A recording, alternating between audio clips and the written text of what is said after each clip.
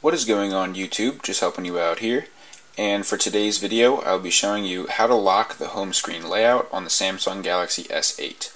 This feature is really useful so you or one of your friends don't accidentally move anything around on your home screen, or maybe if you are a parent and you let your kids play on your phone, they don't change around anything on you.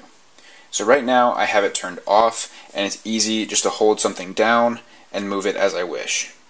And so to avoid this and lock your home screen layout, you're going to pull down the notification panel and click on the gear.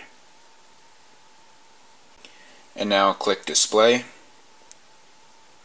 Scroll down a little bit to Home Screen. And now right here there is a toggle to lock the home screen layout, and all I need to do is click that, and now my home screen should be locked. So if I go back and I try to move this back to where it was, it's going to give me a message right there that says, "Can't move item, home screen layout locked."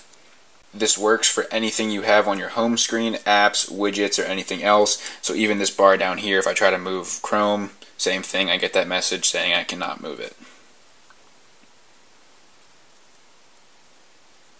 And now if you have this on and you decide you want to change the layout or maybe add something to your home screen, you can go back to settings, turn off that toggle to lock your home screen, and change whatever you want about your home screen, and then turn the toggle back on to lock everything again.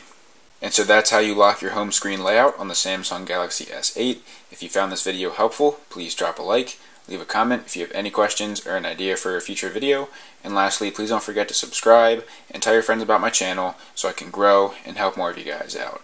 I'm just helping you out. See you in the next video.